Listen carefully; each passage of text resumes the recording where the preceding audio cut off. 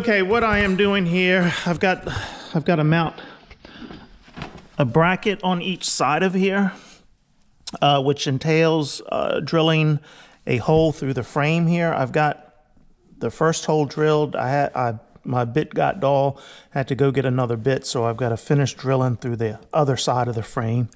And then this bracket will be mounted up similar on the other side.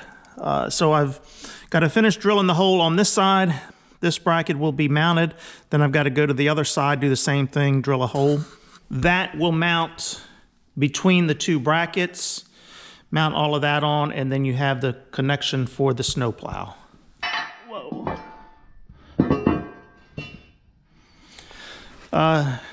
These two, where the bumper is, remove those bolts, put that in there, and comes across, and I will have to drill this hole here into the frame for this side. This bracket here has to come out. This is what's holding the bumper on.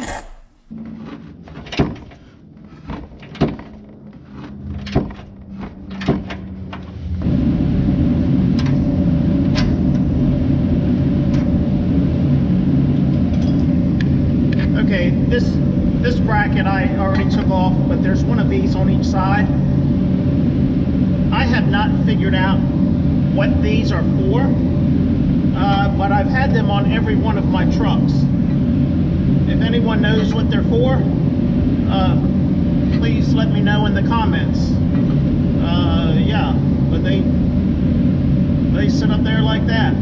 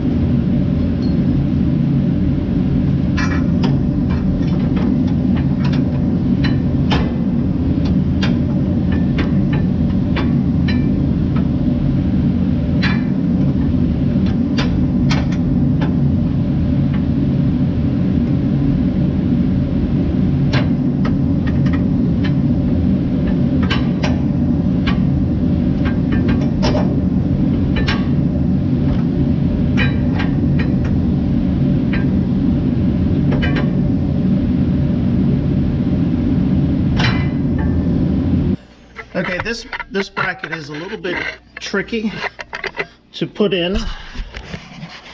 Let me see if I can get the camera right. It has to go behind this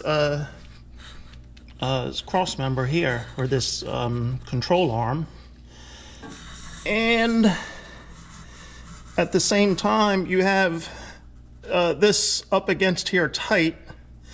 And then if you put too much pressure on this, it wants to shove the bumper out a little bit, and then get your holes out of whack up here with all of this. But I got it up there. That top hole is going to be a little more difficult to get that bolt through, but I can do it.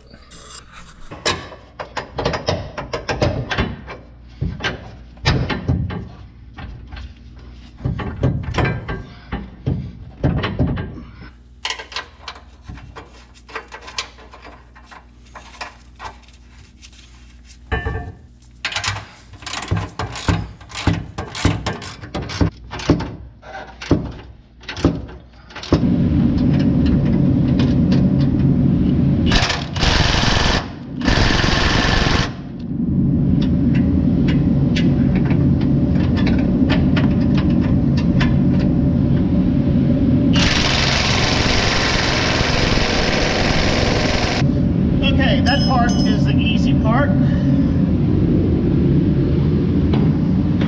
Uh-oh, I've screwed up already. Darn it. All right, I've got to take this bracket off. Well, let me go ahead and get my hole started.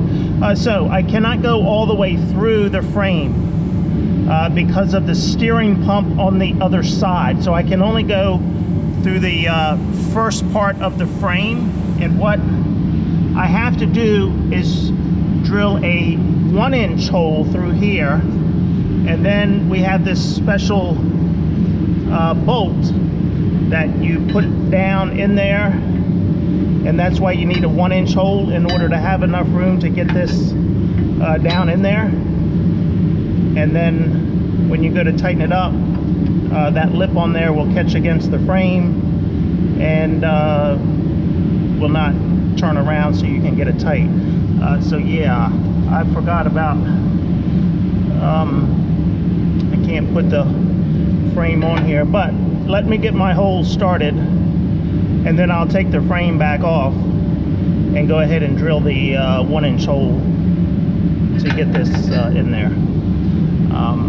Yeah, this one, this side takes a little more. Okay, I've got the first hole drilled. I started with a 3/16. Now I'm going to a 3/8.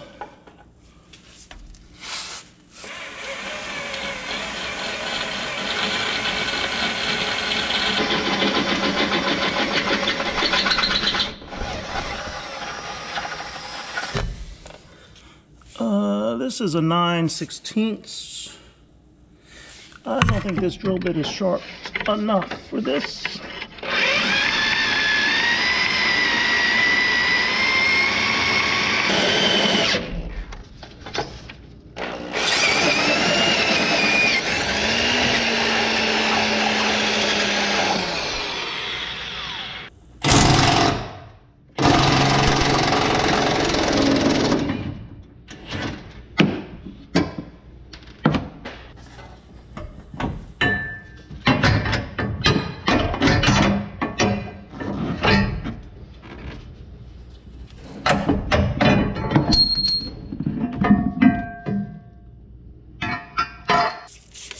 All right, let's see if the 1-inch bit is sharp.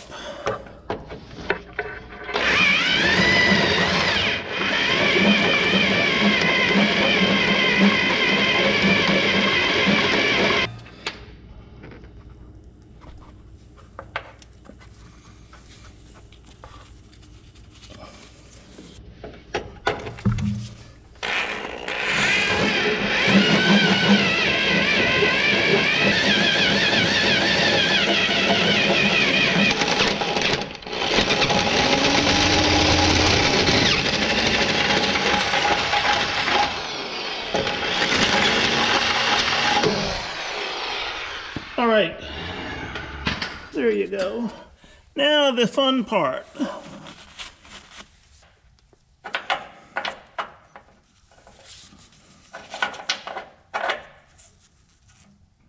Oh yeah, this is going to be fun. I probably need a second hand.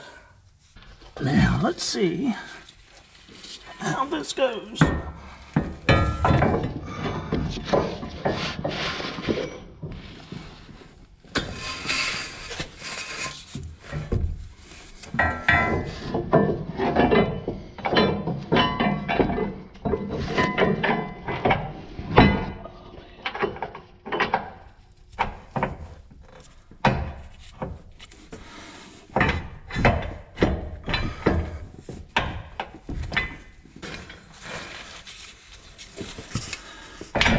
Oh man, that's what I was afraid of. It fell down in there. All right, let's see if the magnet will get it out of here.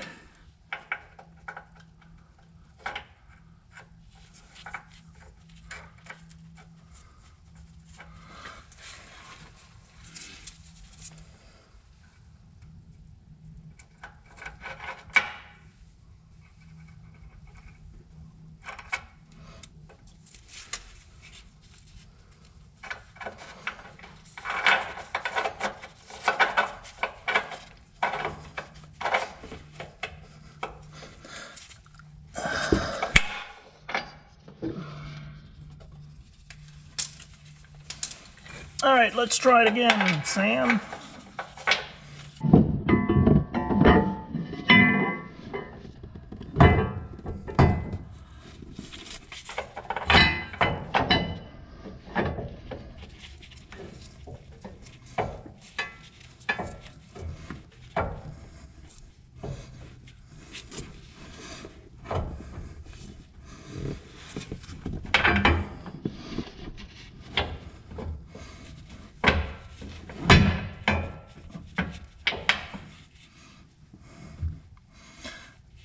hold it right there.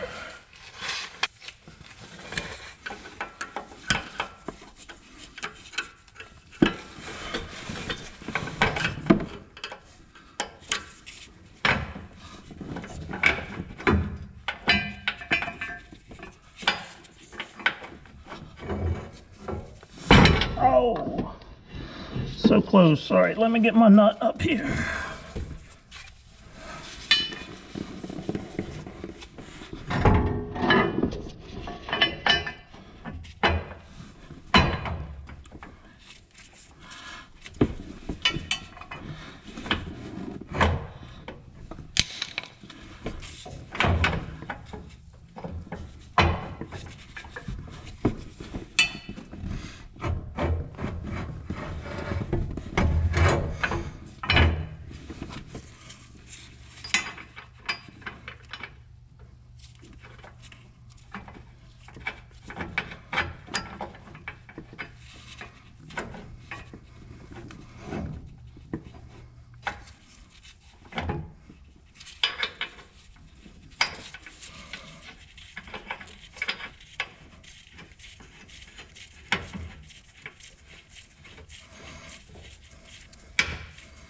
Okay, that part is started.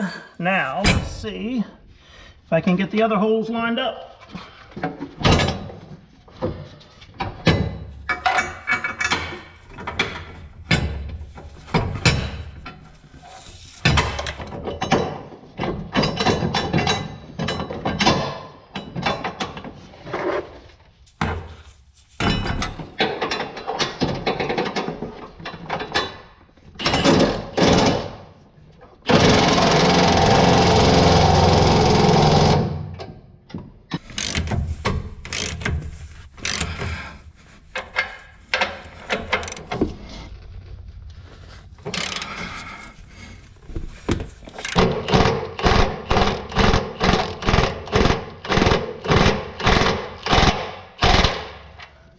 Okay, I think I've got the toughest part done, and that's drilling the holes and putting these two brackets on.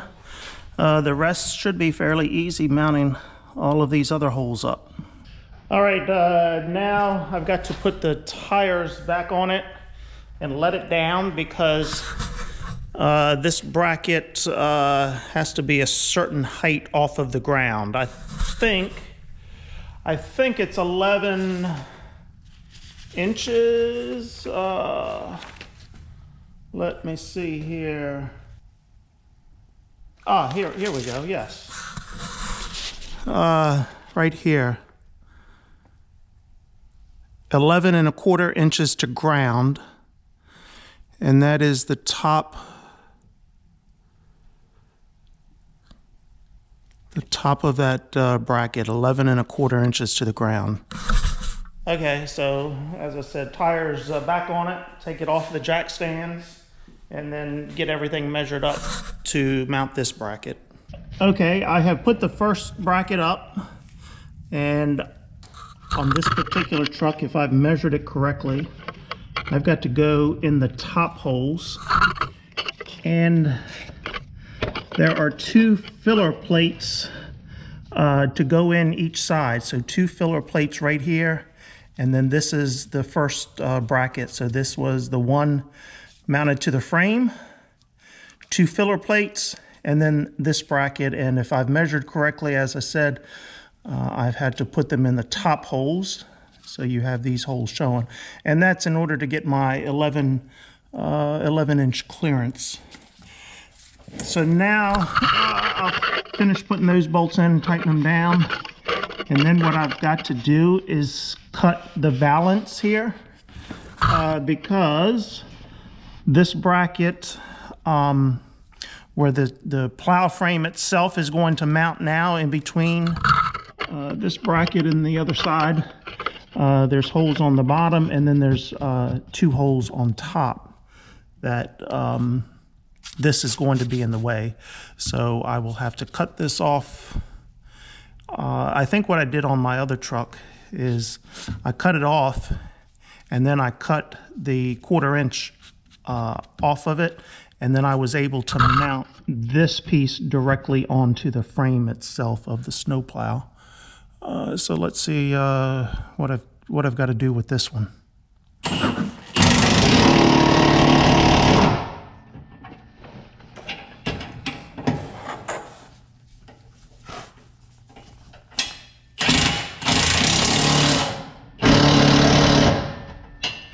Okay, here's what I'm talking about. This other frame is going to mount up in these holes here. So this valance here needs to come off. So I've got about 24 inches here that I need to cut this off.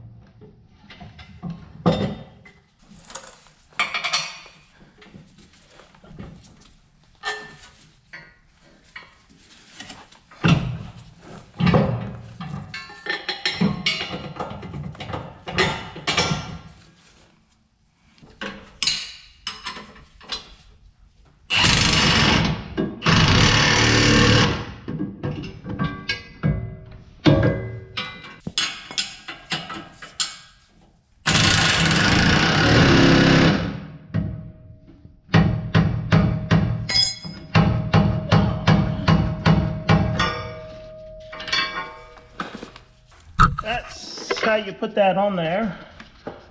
I think what I did is I cut this off on my other one and then I mounted it up on there.